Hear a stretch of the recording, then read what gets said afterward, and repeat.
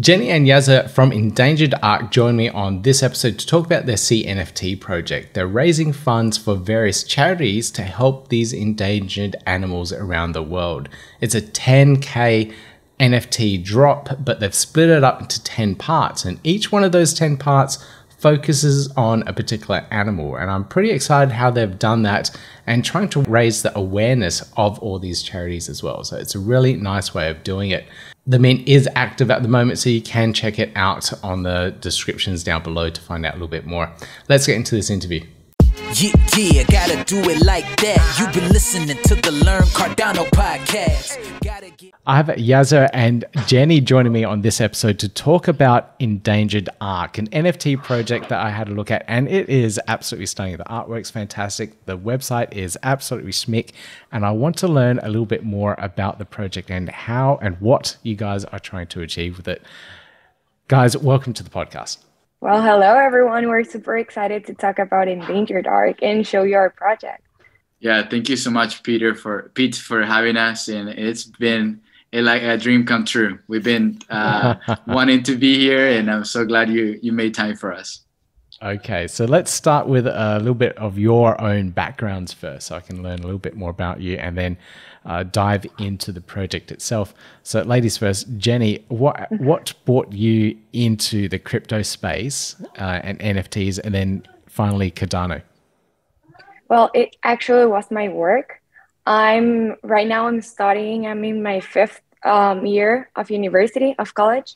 I'm studying strategic design, and I'm with an agency that works for marketing, design, strategics in general. And we met Jazer, and they told us that they want a marketing strategy to help them get to know more people, to grow in the community, to get to know Endangered Ark through the world. So that's what we make, and that's what made me go through the crypto world. I didn't know at first what was NFTs, what was crypto. I didn't know anything at all. So it was like a new world to me. I didn't know even what was GM, the meaning of GM. And then I was like, okay, it's good morning. And it was like really basic stuff that I didn't know. But actually through the process, I came to know crypto and NFT and all that like little stuff that I didn't know. And it was like, amazing. So that's how I was introduced to the crypto world. And also, I just want a little gap. In El Salvador right now, the Bitcoin is a big thing because the president has approved that it's a currency. So that's another part that I already know a little bit about Bitcoin and some cryptocurrency. So yeah. Great. And what about yourself, Jazer? Yeah, I started with cryptocurrency back in 2019. I started dabbling in it, and I acquired Ethereum and Bitcoin. Those were the two main ones that I knew about. And but slowly I got into more, dabbling into Polygon, Cardano, and just really getting to know the technologies behind it. And then I have a friend from Russia. His name is Tima, and he was the one doing some projects in NFT. He asked me to help him out with those projects, and so I started becoming a collector, and I started collecting on Cardano, Ethereum, and Polygon. Started collecting, and I really fell in love with just the Cardano environment, the Cardano community, and when Luis Fer told me he wanted to do a collection for endangered animals, I was like, yes, let's do this. Let's start on Cardano because it's eco-friendly. It's good for the environment. It goes well with what we're trying to do, and so that was a little bit about how we got started with Cardano. But I myself, I love collecting. I've been collecting good projects. I have been part of some rug pulls, but that's how you learn. So in regards to the project Endangered Ark, why did you guys want to start this? What is the mission behind the project?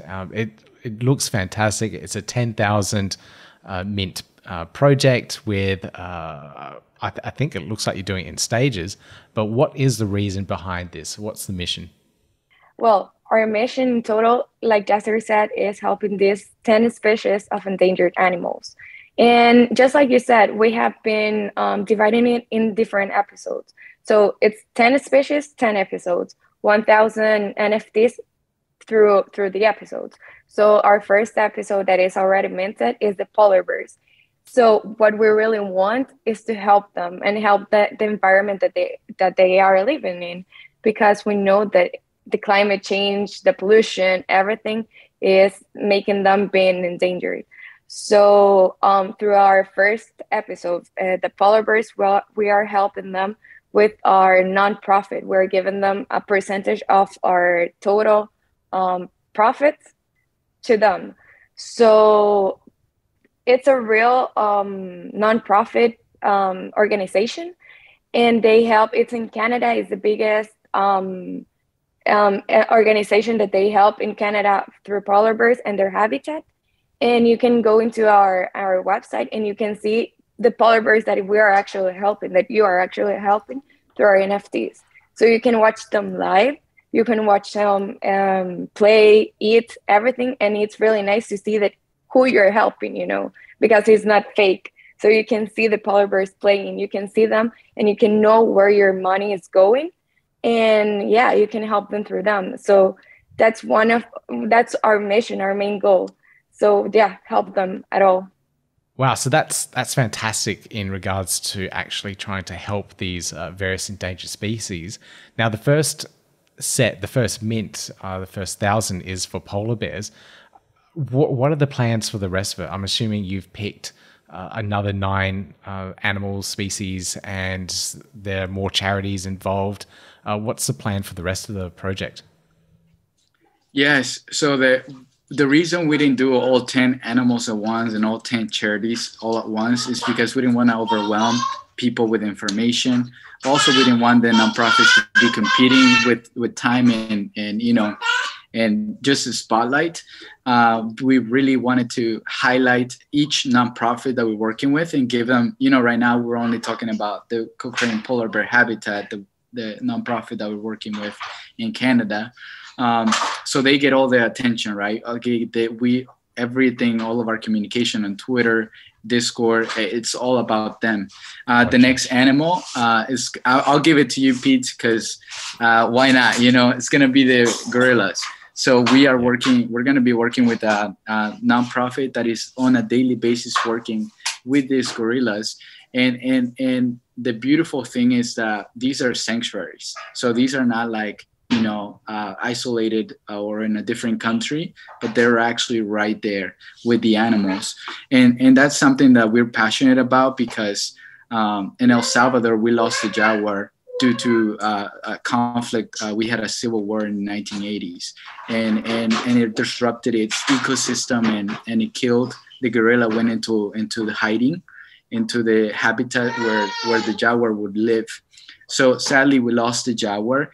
And if we can do something about it, we want to do something to help these animals, like the polar bears, the gorillas, and the pandas, and all the other animals that we have planned to work with. Thank you so much for revealing that little bit of information about the next one. I can totally understand why you would want to keep each one a secret so you can focus on marketing each and every charity as you go along. So that's probably a really good idea. Now, in regards to the actual artwork and the style and the artists that you've onboarded for this project, it's absolutely stunning. How did you reach out to this particular guy? I've forgotten his name. It's called Luis Fer. Yeah. How did you find this guy? His career and resume looks absolutely fantastic, with a lot of experience working with major brands and everything. How did you manage to convince him to work on this project?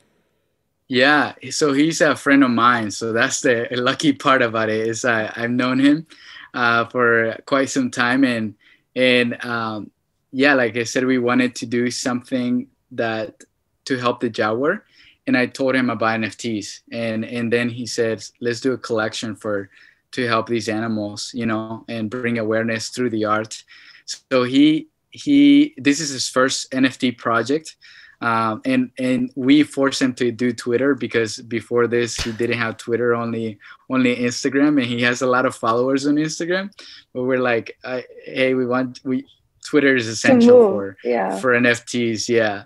And yeah, but he has done even for the palace of Guatemala. He has done art in the palace of Guatemala. He has done things for in Italy here. So yeah, he's a fantastic artist all around. Yeah, super gifted. It's absolutely stunning. I'll put on some slides here so you can see some of his artwork. But yeah, going through the website, I'm assuming he designed the website and did all those aspects as well. Like you could really see the his style and everything reflect out in the NFTs. It's definitely something that people I think will get excited about. Absolutely, yeah. It's something that we wanted to have a Luis Fair, signature, all the NFTs, to really show that, and it took him 3 months to do everything, because he's doing it for free. We're not paying him to do this, so he has other jobs, right? Other gigs that come up, and he's working on this for over 3 months, and there's over 400 assets just for the polar bear. And it's only a collection of 1,000, so that really gives you some really unique variety of things. So wow, that's amazing. Yeah, that 3 months, 400 assets for just the first 1,000 NFTs. That's a lot of work. I tried. I dabbled into it. I had to look into it and went, oh, this is going to take me forever. I can't handle an NFT project that I'm designing and building myself, and all this other stuff I'm doing. So that's quite an effort. Now, in terms of some of utility or anything around the NFTs, have you built anything into that? Like, do the NFT holders get any bonuses or perks or anything in regards to collecting the NFTs, or is it mainly just a profile picture style of thing and a fundraiser? No, we actually, with Jenny, we and the marketing team, we're always trying to think, what can we do? Like, how can we add utility? And we're actually, one of the things we're passionate about is fashion, and we like I love fashion, and our team loves it. And Jenny and I designed these shirts for the pre-sale holders.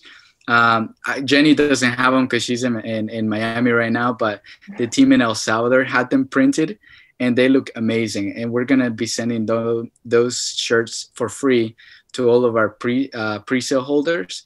And then we're working on some merch that is going to be available. We will give some for free, and then the other ones will be available for our holders, to represent the polar bears we are adopting. So we have Team Inushuk, Team Ganuk, Team Henry, which are the 3 polar bears. I will send you some photos so you can show them on your YouTube. Oh, Jenny, I was hoping that you could show me some of that merch. Oh, maybe I can. If I need to search for it, but maybe I can, because it's you. I can show it. Yeah, I already have it. It's like this. It's really neutral. Yep. And in the background, in the background, wrong. We have the polar bear. That is cool. I like that. I like that. Yeah, it's amazing. So it's a polar bear, really fun, having fun with the watermelon sugar high. So yeah, we have it like that. So it's amazing, the design. Yeah, absolutely brilliant. I absolutely love that. And when you get that merch store up, please let me know. And I love collecting Cardano related merch. I've got my little Wi-Fi t-shirt here. So yeah. Oh, I love it. Representing. We'll definitely send you some from our team, Pete. Oh, that would be amazing. Absolutely amazing. Thank you.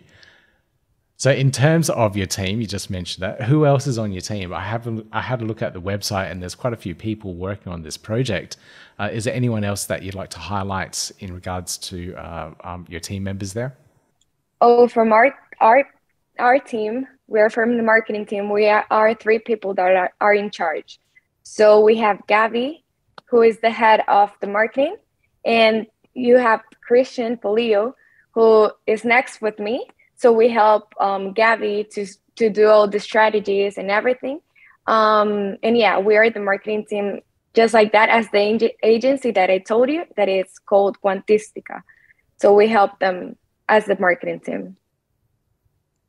Yeah, and the rest we have, of course, Luisfer, Tima, who he's the brother that brought me into the NFT world. He's helping us as a project manager, just helping us, you know, get our ducks in a row.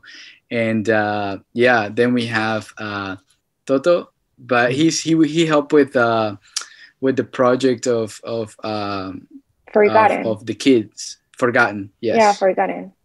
He helped with Forgotten, and yes, we have Hector, who's an amazing. All of our videos and that you see are created by Hector, so he puts a lot of love into all of that. And yeah, and I mean, every single person in our team is essential. And Susie, who's mostly on Spaces talking about and she's the person who's responsible for the nonprofit. So she's the one in communication with the nonprofits, telling them how's everything going, and creating those partnerships, so strategic partnerships. And Toti, who also creates all of the Discord, moderates, and I mean, every single person in our team is awesome. And it's quite a team with very unique skills and specific roles as well. I think with what you guys are trying to achieve and the scale of it, you do need a good team around you in specific tasks. So it's really good to see that team has been built out. Now, in terms of the roadmap and when these next mints are happening, so the first mint is happening now with the polar bears. When do you expect to see the next one roll out with the gorillas, etc.? Or are you waiting for the first 1,000 to first sell out? What's your process there? Yeah, ideally, we would love to see the first 1,000 polar bears be adopted, so then we can move, to the next animal, which would be the gorilla. But we are evaluating with the team, because it's for the current holders, the people who already minted, who already bought. They are excited to see the next animal, the next art. So Luisfer is still creating the art, so he's still finishing up the gorilla. I think once we have it all completed, then that's the moment we'll probably close the polar bear, but we'll let the community know ahead of time so that they know that how long they have until we close the polar bear. But as in right now, the art still being developed. We're getting pictures from the nonprofit, so he's trying to make sure that we can get some of those features into the art. So. Right, gotcha. Yeah, and of course you do want to give that nonprofit as much exposure as possible as well. So if you cut the roadmap a little bit short, some of the nonprofits might not get the exposure that they need in regards to marketing and whatnot. If anyone was wanting to mint it now, how would they go about that process? Yeah, so they would go to our website, endangeredark.io //mint.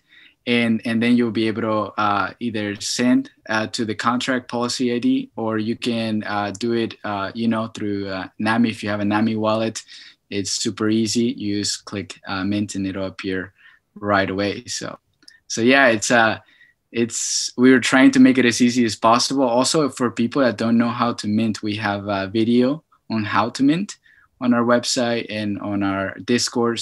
And even on our social media. So there's definitely resources available for anyone who wants to be part of the Endangered Ark family. Absolutely brilliant. Making it easy for people is absolutely key. Now, you were talking about the video on the Discord server and your community as well. How and where is the best places to connect with your community? Is it Telegram, Discord? Where do you guys mostly hang out? Our main source of community is Discord. So you can go in there and we can chat every day at every hour. We are chatting about anything. So it's a really big community and a really big, really important community that we are always 24/7 connected. So you can go into our Discord. You can find the link in our Twitter, in our webpage, anywhere. And yeah, we can chat in there, and it's our main source of community. So it's really cool how everyone and how we can get to know new people, and they don't even know, they don't even are from El Salvador, for Poland, for Russia. They're from everywhere. So it's really nice to get to know more people in there. And yeah, we can wait to meet you all in there. Yeah, crypto is global. So you find people from all parts of the world. So yeah, it's quite exciting to meet them all. Is there any chance that the community could actually meet and engage with the nonprofits? Because like I'm meeting with you guys and talking about your involvement, and I'm learning a little bit about the projects as well, and the nonprofits. But would it be cool if we could actually meet the polar bears, or talk to the people that are looking after them and get a better explanation of how their environments are being damaged by global warming or poaching or whatever it is? Is there any interaction with the nonprofits for those reasons? Yes, actually, one of the things we want to do is that I think we can do a better job. Actually, I was on a space yesterday with a couple of the people from the community in Cardano, and they told us is that they wanted to meet the nonprofit. So one of the things we want to make sure is do a video with them so I can show the facilities, show the bears, and also bring them on. I would love to get them interviewed by people in the Cardano space and even on Twitter Spaces. Because it's amazing the work that they're doing. They have over 24 acres of land, and it's a pristine, natural. And the polar bears right now, like Jenny said earlier, if you go to our website, you can see the polar bears you're helping and you're adopting. So it's really amazing the work that they're doing. And I do think that we can always do a better job of highlighting them and giving them a bigger spotlight. So anytime, Pete, you want us to bring them on, we'll definitely can arrange that to bring them on board. That would be really cool. I actually want to see Jenny do an interview with a polar bear, but that would be amazing. Yes. That'd be really cool. If you could fly up there and you're probably the closest. I would be really excited to go and interview a polar bear, Yeah. But yeah, just like Jazer told, on our webpage, you can see them. And it's really nice because they're not just animals. They have names. They're called Hector. They have names. They have a profile. So it's really personal, and you can even monitor them, and you can see like, okay, what's Hector doing right now? And what's Hector doing in the night? So it's really cool how you can see them. So yeah. Yeah, I did notice for people that don't realize, there is a live stream of the polar bear enclosures. So if you go to the Endangered Ark website, follow the links through, you can watch the polar bears interact. I did have a look a little bit earlier, but I think it was a little bit too early and they're just sleeping. So it's not very exciting at the moment when I was looking, but it's a really nice little addition that people can interact with and learn more about the polar bears and actually see the polar bears that they're helping. Because it's one thing that, it's nice that I bought the NFT and I go, oh yeah, okay, I've helped out a project, but actually seeing and engaging with the charity, the nonprofit, is so much more impactful. I can see that my NFT that I purchased, it's gone up in value, whatever it is, being traded, but it is helping this nonprofit, and that's really powerful. Yeah, totally. That's our purpose. Yeah, and I think that this project has a heart, and the heart is the nonprofit. It's the cause, it's the animals. Otherwise, it would be just a for-profit NFT that, it's just trying to sell art. But I really believe the heart of the art is the fact that we're impacting the environment. We're making a difference in the lives of these animals. And one of the things that they told us is they are limited on how many bears they can have because of the funds. So, I wish I'm not the only NFT project that Endangered Ark is not the only NFT project that partners with them. I hope we can even give you the information for other projects that want to help polar bears and want to donate towards this nonprofit. The main goal is to help. We are one way to doing so, and we're passionate about it. We're passionate about the art, and we hope that people fall in love with what we're trying to do and the mission and the vision for it. Brilliant. Have you engaged or talked with any stake pool operators that may have similar missions in regards to, trying to save wildlife in general? And then maybe some of the profits that you guys are getting from the sale of the NFTs, you could stake it and then create a revenue income from staking and provide it to these non-profits as well. Have you thought about anything like that? No, but it sounds amazing. Actually, one of our friends from Forgotten does that for their project, and we're definitely wanting to learn more about it because it would be fantastic. Actually, even the revenue from the merch, once we do the merch store, part of the revenue is going to go towards the nonprofit as well. So everything that we do within the ecosystem of Endangered Ark will always forever continue giving towards the nonprofit. Probably a call out for a stake pool operator if they're watching this episode. If they want to engage with Endangered Ark, please reach out. Details in the show notes.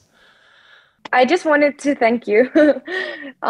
Thank you and encourage everyone that join us and to keep an eye on our project because we're really excited for everything for our next episode that it's a gorilla.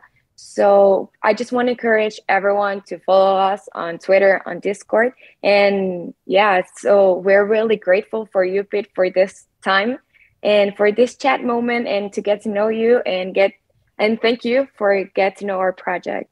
So yeah, we expect everyone to get to know Endangered Ark in the future. So yeah, and we can wait for you to join our community.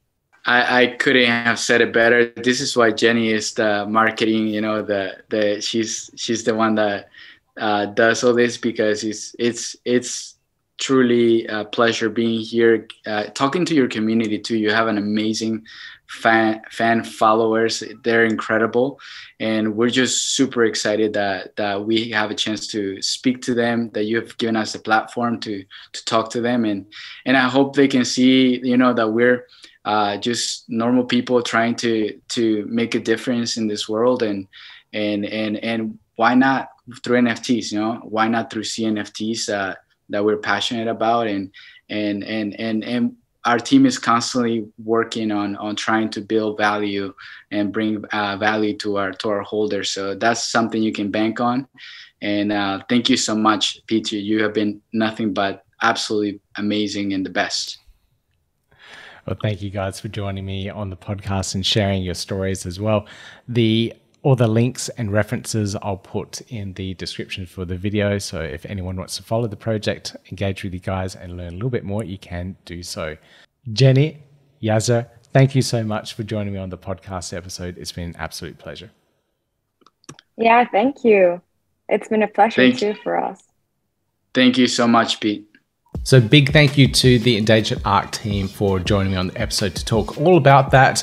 And I'm really looking forward to seeing some of this merchandise when it finally comes out as well. That's probably the really cool thing I like about a lot of these projects. The artwork that comes out of it, having these shiny JPEGs is one thing, but having something to wear and be a part of your everyday life, the in real life side of things, that's what I'm excited about as well. And the impact that it has for these charities. So that's the real cool thing that these NFTs can actually do for the world and do for the community. Now, if you really enjoyed this type of content, please consider giving me a thumbs up, hit the like button and click subscribe, and you'll hear more great Cardano content from me soon. Yeah, gotta do it like that. You've been listening to the Learn Cardano podcast. Gotta get it hype. Crypto is what we like, but this is not investment or financial advice. Gotta do your research, cause it's risky. We know it is. This show is educational and it's informative. Crypto's the future, really, it ain't no debate.